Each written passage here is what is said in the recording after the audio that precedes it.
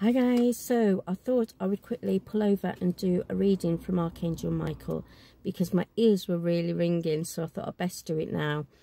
The message that's coming through is stay on the course. You've had a few things going on in your life that have been really bumpy. You've not known which way to turn. He wants you to know that you're on the right path.